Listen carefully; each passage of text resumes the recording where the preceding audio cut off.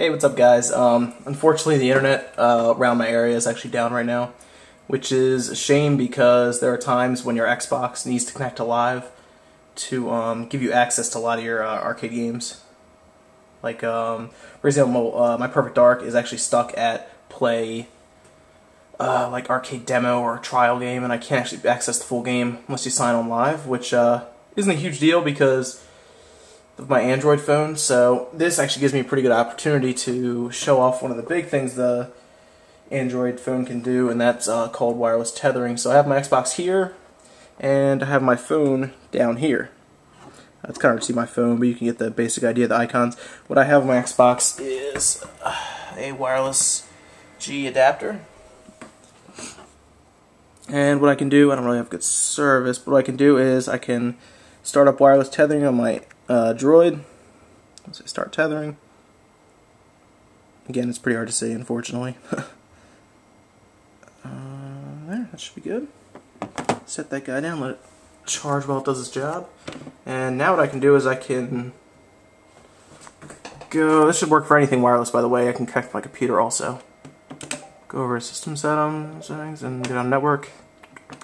Configure. And since it is down, I should be able to scan for networks and find, yep, there's the Android tether. And this won't let you really play games, but if your internet is down and, oh, just ask me if I want to let my Xbox connect.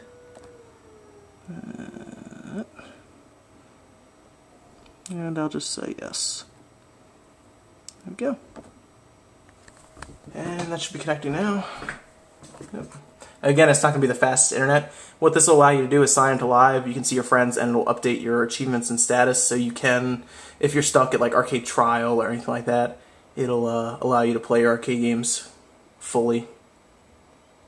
It should connect soon. And anyone in the house should be able to connect to that and use the 3G to connect. Yep, you can connect to Xbox Live, but your current network configuration may limit your online experience. That's fine. So again, I will connect to Xbox Live. It's not fast enough to actually play any games. We actually, my friend Jesse actually tried to get on Halo, started the game up and got, I'd say probably right to the point where it let you in the game and then it just cut out. But you can hear everyone and talk, so it is fast enough. I'd say that the 3G for Verizon is 1.5 megabits down, which isn't the fastest.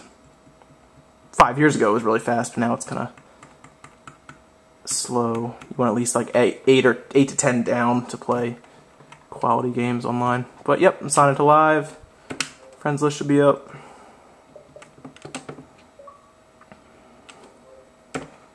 Yep, we're good. Now all my games that I have a bunch of arcade games. Like Mega Man 10, I should be able to play Mega Man 10 now. Yep, play game.